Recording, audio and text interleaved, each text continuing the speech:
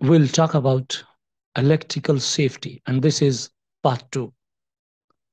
Electrically powered equipment can pose a significant hazard to workers, particularly when mishandled or not maintained.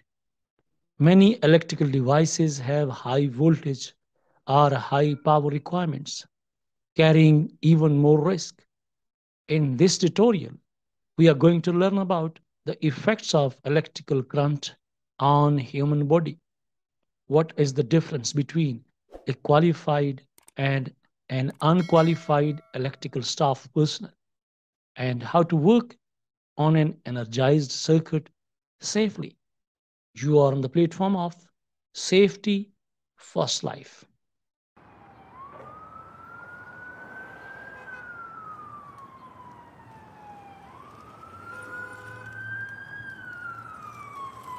If you are first time on this channel, kindly subscribe it and press the bell icon for all future notifications. And if you find the video informative, then like, comment and share it with your friends and colleagues. Let us start with electrical shock hazards. Dear friends and fellows, the major hazards associated with electricity are electrical shock, fire, and arc flash.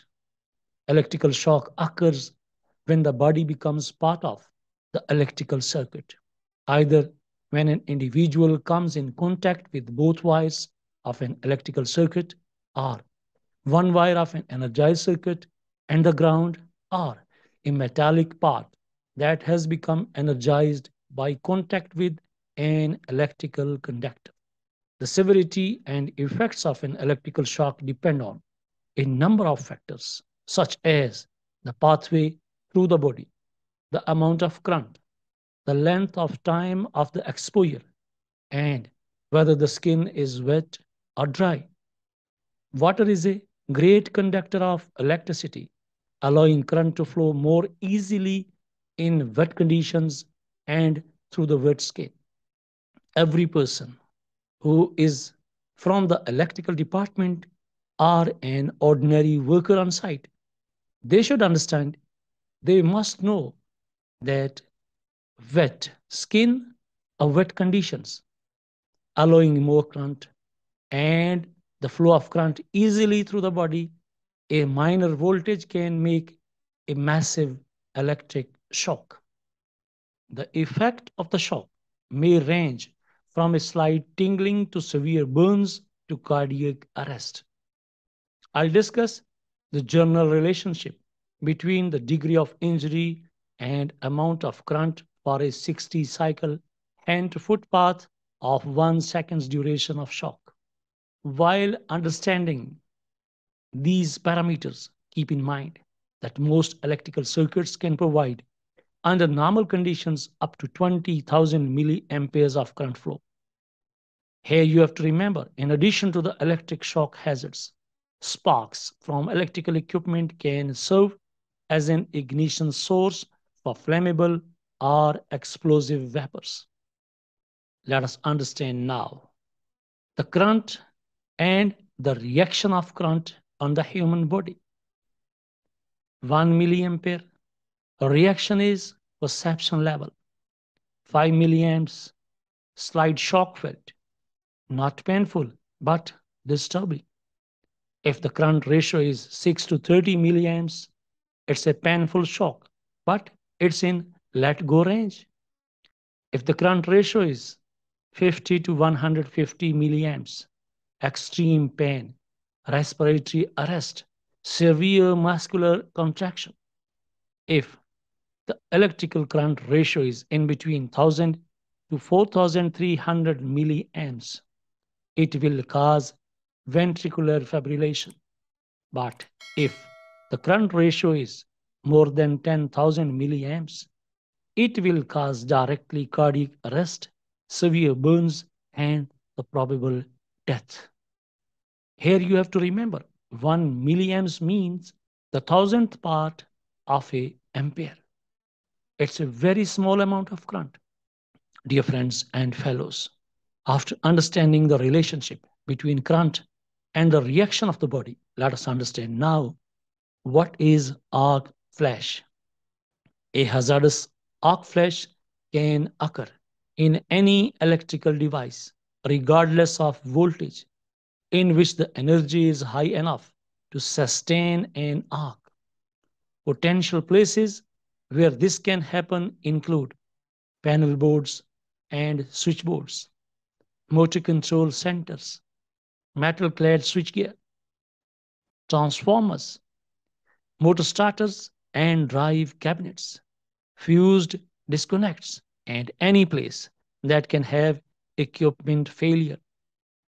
These all are the possible places where an arc flash can occur.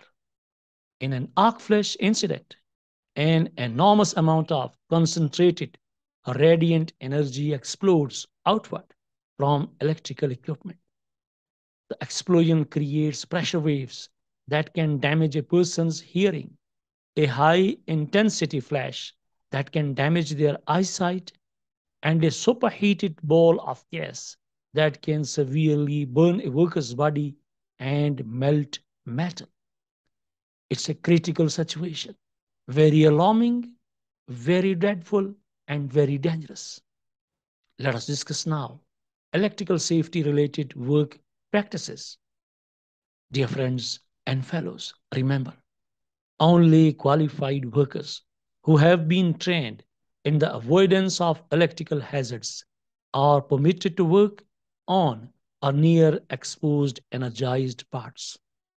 Safety related work practices are employed to prevent electric shock or other injuries resulting from either direct or indirect electrical contact when work is performed near or on equipment or circuits which are or may be energized. The specific safety related work practices must be consistent with the nature and extent of the associated electrical hazards. A very important point: qualified electricians versus unqualified electricians. What are the risks and what it makes the difference? For the purposes of electrical safety related work practices, there are two types of employees in the workplace that may come in contact with electrical equipment on a job site: qualified and unqualified. A qualified employee is defined as a worker who has been trained to avoid electrical hazards when working on or near exposed energized parts. A qualified electrician is familiar with the safety related work practices as required by electrical regulations and the OSHA standards. A qualified electrician is able to distinguish exposed live parts of electrical equipment. A qualified electrician is knowledgeable of the skills and techniques used to determine the normal voltages of exposed parts and components. But on the other hand, an unqualified employee is defined as a worker who has little or no training regarding electrical hazards. Even though unqualified persons should not be exposed to energized parts, they should be provided with information and training necessary to perform their job in a safe manner and understanding the following. Number one, be familiar with any electrical hazards in the workplace. Number two, understand procedures to follow and to protect themselves when they work around electricity. Number three, understand which tasks that can only be performed by qualified workers, electricians, for example, maintenance and repairs. Number four, know when and how to report electrical problems. Number five, know what to do in the event of emergency involving electricity. Number six, know how to inspect electrical tools and equipment before use to make sure insulation and wiring are in good condition. Dear friends and fellows, live parts to which an employee may be exposed must be de energized before the employee works on or near them unless de-energizing the parts introduces additional or increased hazards or is unfeasible due to equipment design or operational limitations. Examples of increased or additional hazards include interruption of life support equipment, deactivation of emergency alarm systems, shutdown of hazardous location ventilation equipment, or removal of illumination for an area. Live parts that operate at less than 50 volts to ground need not be de-energized if there are no increased exposures to electrical burns or to explosions due to electric arcs. You are on the platform of Safety First Life. We are discussing electrical safety part 2. Let us discuss now how to work safely on or near energized circuits. Live parts to which an employee may be exposed must be de-energized before the employee works on or near them unless de-energizing the parts introduces additional or increased hazards is unfeasible due to equipment design or operational limitations. Examples of increased or additional hazards include interruption of life support equipment, deactivation of emergency alarm systems, shutdown of hazardous location ventilation equipment, or removal of illumination for an area.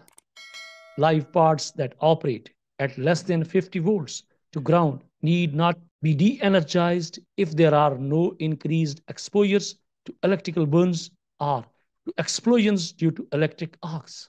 When employees work on de-energized parts or near enough to them to expose the employees to any electrical hazard, you have to follow these safety related best work practices. Number one, treat as energized any conductors and parts of electrical equipment that have been de-energized but have not been properly locked out or tagged. Number two, while any employee is exposed to contact with parts of fixed electric equipment or circuits which have been de-energized, the circuits energizing the parts shall be locked out or tagged or both. In addition, electrical hazards must be controlled. A qualified electrician must test the circuit to verify de-energization from all voltage sources. Safe procedures for de-energizing circuits and equipment must be determined before circuits or equipment are de-energized. All electric energy sources must be disconnected. Control circuit devices such as push buttons, electrical switches, and interlocks must not be used as the sole means of de-energizing circuits or equipment. Interlocks must not be used as a substitute for lockout and tagging procedures. These are very important points, and you have to consider while de-energizing the circuits or panels. Once you are going to work on electrical panels or energized circuits.